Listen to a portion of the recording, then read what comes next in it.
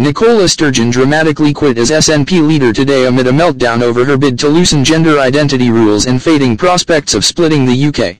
The First Minister appeared close to tears as she confirmed her bombshell departure in an emotional speech at her official residence Bute House in Edinburgh. She said her job was the best in the world, and she was very proud of what she had achieved. But she admitted, part of serving well is to know when the time is right to make way for someone else, and when the time comes to have the courage to sow. In my head and in my heart I know that time is now, that it is right for me, my party and the country.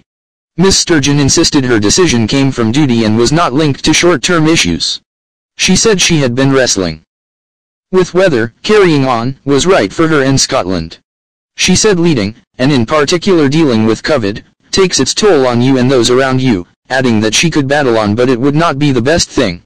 A funeral for long-term independence campaigner Alan Angus yesterday had a clarifying effect, she admitted. I'm looking forward to new opportunities, new challenges. The shock announcement, reminiscent of New Zealand PM Jacinda Ardern's recent resignation, followed the torrid row over her abortive attempt to overhaul trans rights, which was blocked by Westminster. Support for independence has also been waning, and there was deep unrest in nationalist circles about her plan of making the next general election a de facto referendum after the Supreme Court prevented her from holding one without UK ministers' approval.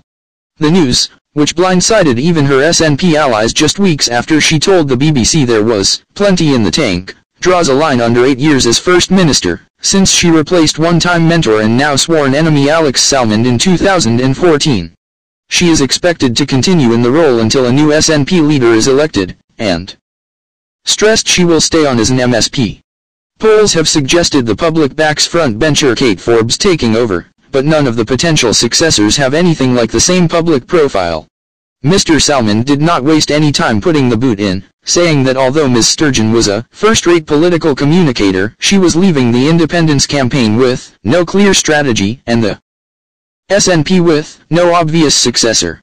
Rishi Sunak, who has taken a softer approach to Ms. Sturgeon than Boris Johnson and Liz Truss, said, "My thanks go to Nicola Sturgeon for her long-standing service. I wish her all the best for her next steps." Scottish Secretary Alistair Jack described Ms. Sturgeon as a formidable politician, but urged the next SNP leader to drop the divisive obsession with independence. However, there are fears Ms. Sturgeon's exit might be a major blow for Mr. Sunak's hopes of winning the next election. One Tory source told Mail Online Keir Starmer is becoming a lucky general.